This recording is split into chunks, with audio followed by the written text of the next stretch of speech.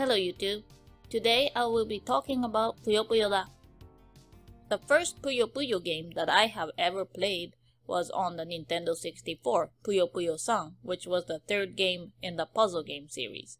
I knew that this game existed before, but I never took a look at it because I never had a Dreamcast. But now I played it, so let me talk about what I think about this game and what it's about.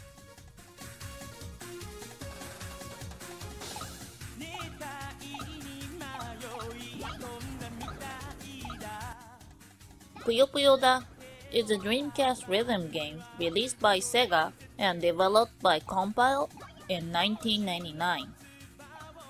An arcade version of the game was released 10 days later. As you can probably tell by the name, it features 7 characters from the Puyo Puyo series. These guys.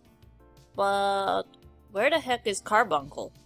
That's like not having Pikachu on Pokemon, or Kero-chan in Sakura Cardcaptor, Iggy in JoJo, Morgana, well, okay, that was enough. Another character that was not from the Puyo Puyo series was added, that I will talk about later. The game plays very similar to Beat Mania, or a more well-known game in the States, Parappa the Rapper, where the player has to press the correct buttons that appear on the 2 bars on the bottom of the screen in the correct timing with the music.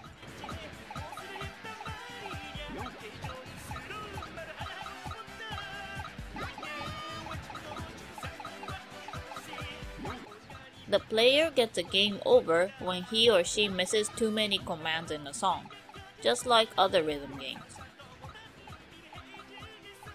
By executing combos, the player sends in Puyos to the opponent, much like the regular Puyo Puyo series, but this and the characters are the only similarities to Puyo Puyo. The music in this game is a weird mix of the late 90s J-pop and electronic music.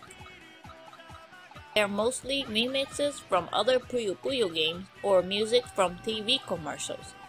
So if you are like the most American players who have missed out on the older unlocalized Puyo Puyo games, they will not mean much. Taking that into consideration, and even for the fans of the Puyo Puyo series like myself, the music is anything but stellar.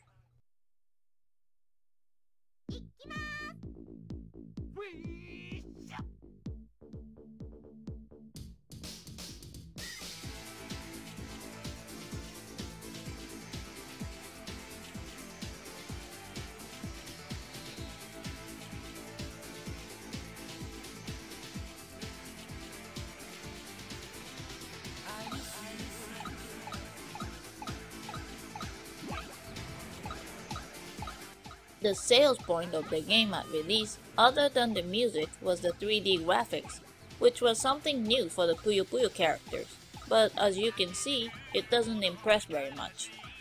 Although the characters have different clothes and they were redesigned, I must ask, what were they thinking? One of the most charming parts of the character design, I think, was that they were in 2D. I doubt that many fans wanted to see their favorite characters in 3D, especially if they're gonna be moving like this.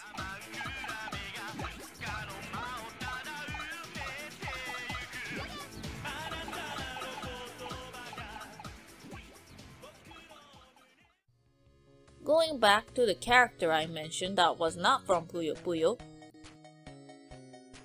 she had her own game called Broadway Legend Ellena, which was a memorization game similar to the minigame in Pokemon Stadium with Clefairy.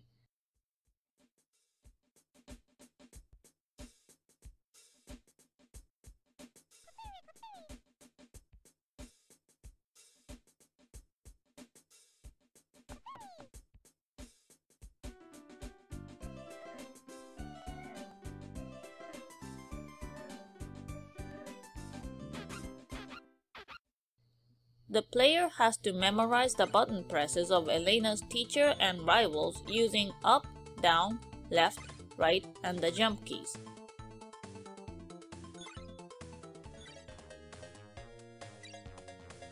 The game released on the Disk Station number 4 issue on a floppy disk for PC-98 and was released on the Last Disk Station magazine as one of the compilation titles in 2015. These were magazines that were published up until the early 2000s until the re-release in 2015, and they came with a MSX or PC game, or sometimes a demo, mostly from Compile.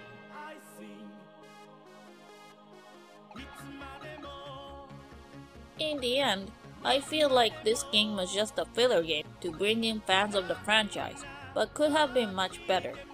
Better and more music or better graphics would have helped a lot. But seeing that this was 1 year after Sega took over Compile after going bankrupt, so it's no surprise that there were some changes being made to the franchise. 4 years after this game came out, Puyo Puyo Fever, a remade version of the Puyo Puyo series with new characters and art style, was released, marking the end of the original Puyo Puyo series.